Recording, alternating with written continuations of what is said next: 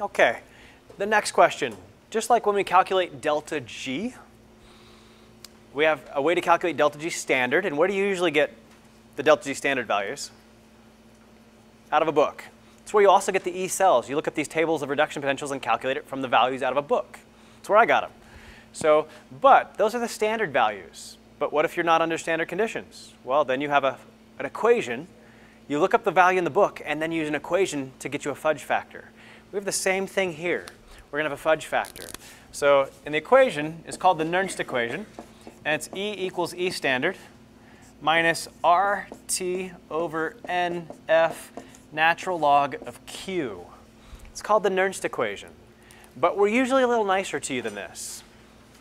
What you're usually given is not this rough form. We usually assume that the temperature is 298 Kelvin. F here is called Faraday's constant. We'll go talk about it later, but it's 96,500. And R here is the gas constant. And if we're always doing this at 25 degrees Celsius, 298 Kelvin, then that's a constant temperature. And what's a constant times a constant divided by a constant?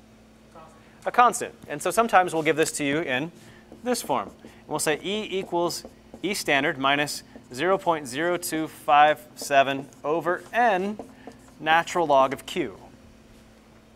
And it makes it a little bit easier in the plug-in and chug-in. However,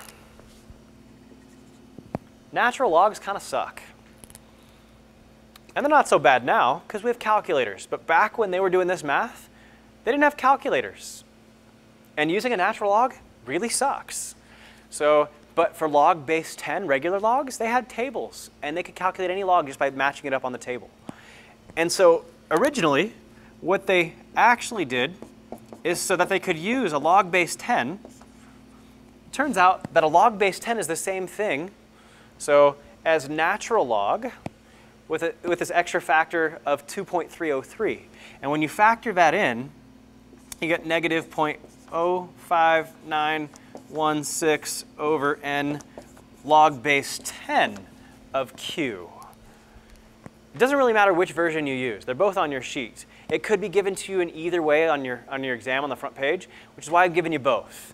I'm personally going to use this one because I like log base 10. I can do a lot of those in my head. I can't do natural log for anything in my head. Okay, so the next question on your handout. So it says, it's the first thing on the back page there, calculate the cell potential from part A right here from the last question. So it says calculate the cell potential when the conditions are changed a little bit. And it's saying the conditions are now the zinc ion concentration is 0.001 molar.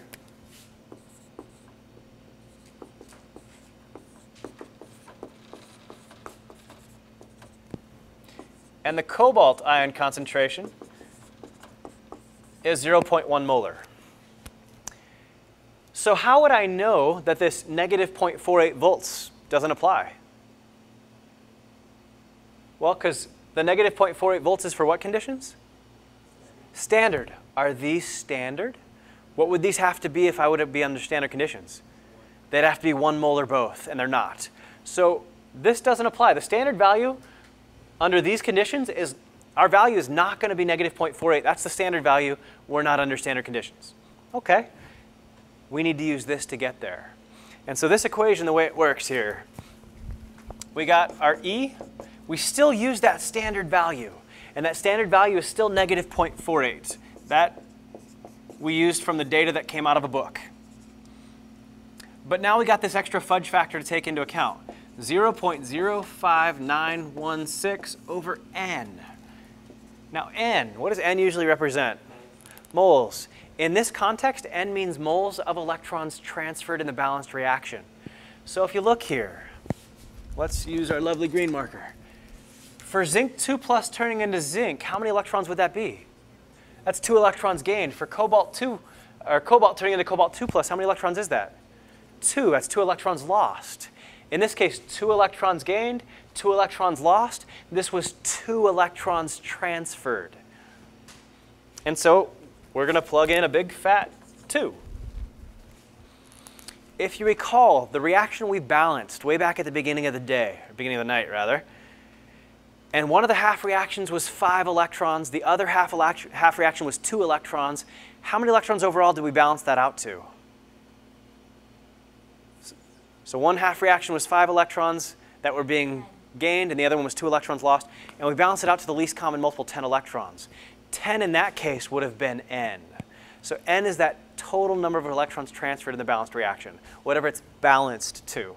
Well, in this case, it's 2. Great. Makes it easy when it's something like this. So it's 2. And then we've got the log term. In this case, log. And if we look at the balanced reaction, again, you should know that ions are aqueous. But elemental metals, as long as it's not mercury, are solids. And so what's Q for this reaction? What's the expression for Q? Cobalt 2 plus over zinc 2 plus, which in our case, solids again don't show up. In our case, cobalt 2 plus is 0.1 molar, zinc 2 plus is 0.001 molar. Make sure, notice I didn't have any coefficients to worry about. The coefficients were 1. But notice if I had coefficients, I might have to square some numbers in here or something like that. But we don't have to in this case. Cool. And from here, it's plug and chug. So can anybody work this all out and get me a nice, lovely answer?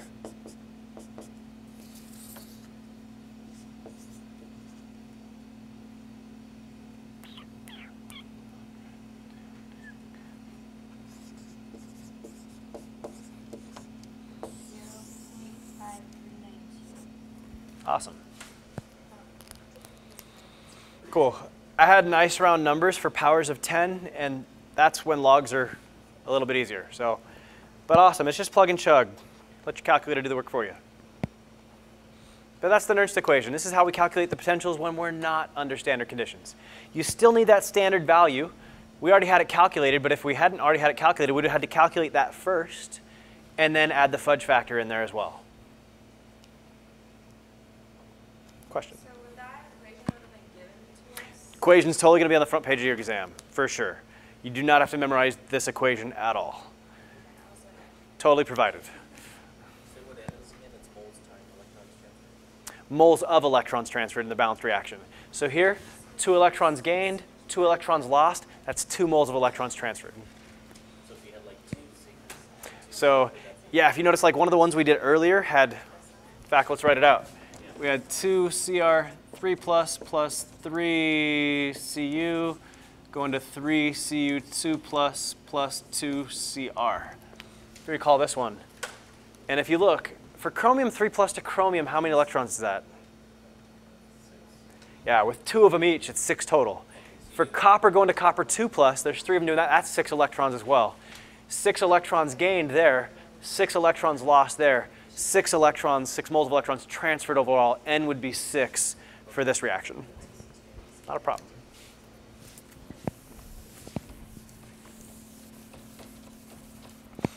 Okay, so we just did the calculations, but we can do more than just the calculations.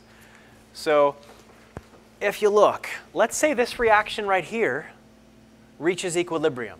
Let's say it reached equilibrium. When it reached equilibrium, what would delta G be? 0. Guess what the voltage would be? 0. And again, it's not the value you get from a book that goes to 0. It's the non-standard value that equals 0 at equilibrium. Cool, it goes to 0. So let's say I let this thing reach equilibrium. If I add a bunch of zinc ions into the solution, will it still be at equilibrium? No, it's not going to be at equilibrium anymore. By adding a bunch of zinc ions, which way is it going to shift? To the right. And when we say shift right, that actually means the reaction is now spontaneous to the right. And so is the E cell still 0 at that point? No, the E cell would now be positive, and delta G would now be negative because it's spontaneous going left to right. Cool. So you should know that anything that causes the equilibrium to shift right, it makes the voltage get more positive and delta G get more negative. Anything that would cause a shift to the left, exactly the opposite. A shift to the left would make the voltage get more negative and delta G get more positive. So that's qualitatively, conceptually what you need to understand about this principle as well. We can do the calculation and do the math, but qualitatively it comes in handy as well. If you guys recall this reaction right here,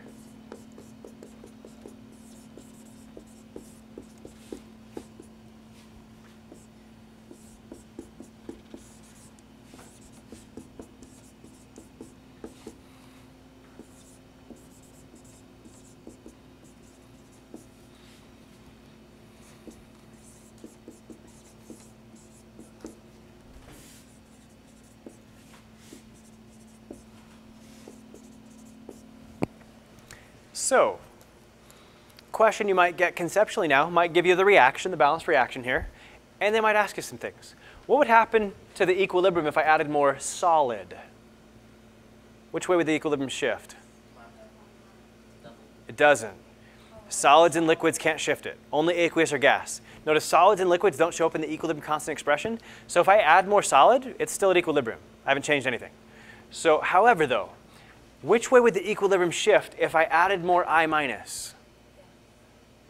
To the right. And so the voltage would go up or down? It would go up. It gets more positive. And notice more positive means the same thing as less negative, by the way.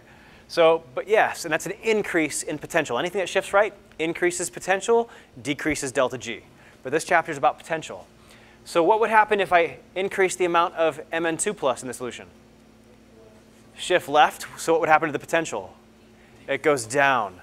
Now the tricky of all tricky questions, guys, think about it before you answer. What would happen to the potential, the voltage, if I increase the pH?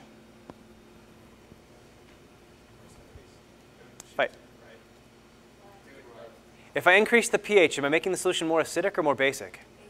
More basic. So what's happening to him? If I'm making the solution more basic, I'm removing him. And the equilibrium is going to shift to the left, and the voltage is going to go down. So be careful. If pH is increasing, H plus is decreasing, and make sure you get your shift right. They love doing that to you on something that has H plus in it. So be careful. They could technically do it with OH as well, but it just happens, you'll see it much more commonly with H plus, yeah.